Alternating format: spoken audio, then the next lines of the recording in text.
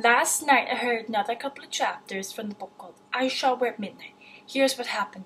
There was this monster who was chasing Tiffany, Letitia, and Roland. They were all running as fast as their legs could carry them, but they could not manage to run faster.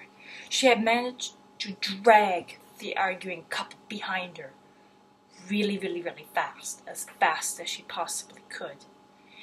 But they were still arguing.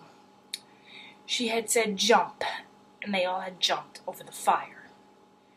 The monster had run into the fire. The monster does not like fire. Fire is the weapon. The hare runs into the fire. That is a line. It's a very good line, but it's still a line.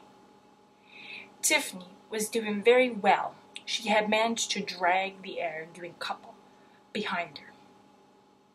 She had said, Roland, run for Letitia. Letitia, run for Roland. Roland had been thrown into the pigsty with a sow, who had decided he was confused and drunk. He had said, how did this pig get into my bedroom?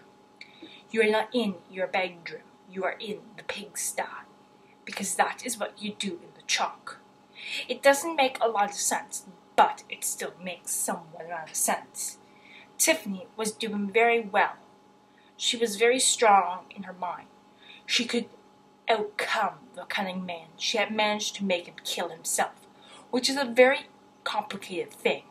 But if you can make something kill itself, you can pretty much do anything. She had fought all the other things. She had fought the Hiver. She had fought the Queen of the Fairies. She had fought the Wintersmith. Admittedly, the Wintersmith was done by the Knack-Knack Beagles, but still, it was really quite interesting to hear.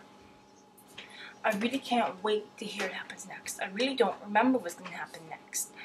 There really isn't much else to say, so that is all for now.